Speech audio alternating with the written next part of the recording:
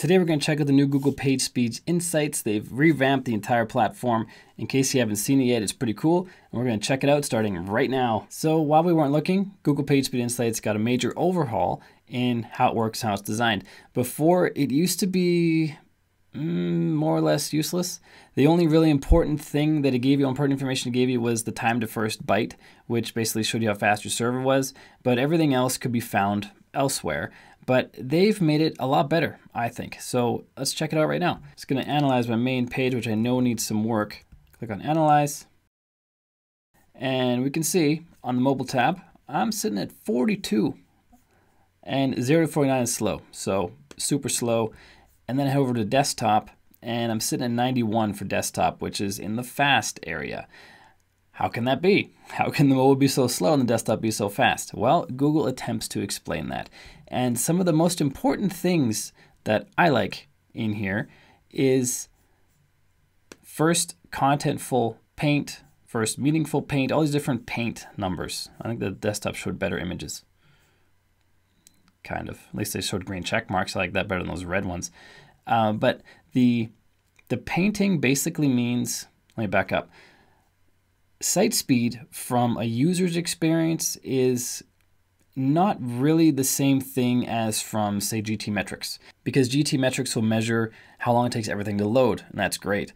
But does a user really care if some JavaScript is taking a long time to load if the website already works? Not really. So for the user, the site speed really is how long does it take after I click a link and go to a website, how long does it take until I see something?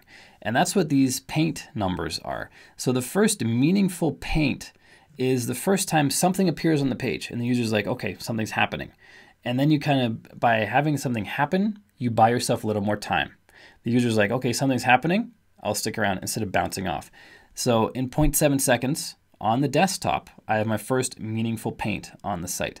Or sorry, first contentful. And then first meaningful paint is at 1.3. They're saying it's a little slow, but at least we had something at 0.7. We bought us some more time to get to 0.3, and then it shows us how long it takes for everything else to load. Contrast that with mobile. First contentful paint is 2.7 seconds. First meaningful paint is 6 seconds. Why my mobile is so much slower, I'm not exactly sure. It'd be really interesting if you ran this on your site and let us know in the comments down below if your mobile is slower than your desktop, desktop slower than mobile, or vice versa, or what your relationship is between those two speeds. And I think the difference is Lighthouse, which is where Google's getting their data. They analyzed the page on an emulated mobile network. So maybe they're emulating slower connections because a desktop connection is usually faster than a mobile connection.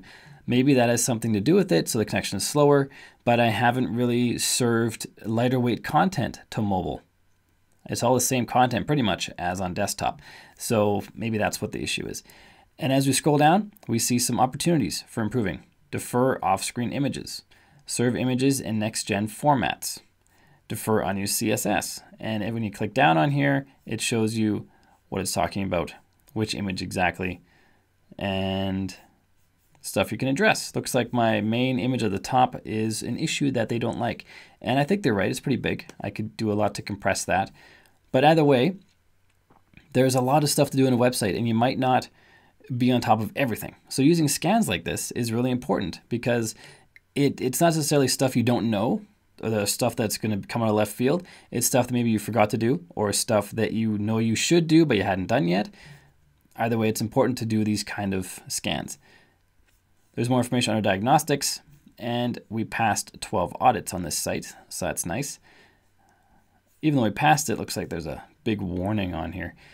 Anyway, I'm working on a full-length tutorial series on how to speed up your site by using these scans and addressing each item individually. And that won't be just for Google Pagespeed Insights. That will also be for GTmetrix and Pingdom. And we're going to go through each thing step by step and try to get our site speed up to the 90s. I'm going to have to work on the mobile one clearly, but get them both, mobile and desktop, up into the 90s or closer to 100 preferably, and make our sites faster. So that's the new Google Pagespeed Insights. If you haven't checked it out yet, do it now. And leave a comment down below with your scores because it'd be interesting to know. Doesn't matter if they're good or bad, we're all here to help each other. You saw my scores, and one of them's pretty good, the other one's not so good. So we can all help each other.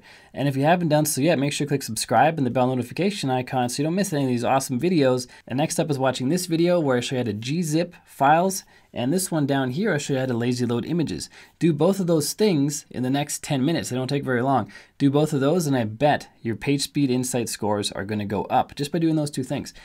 And until next time, keep crushing it and I will see you in the next video.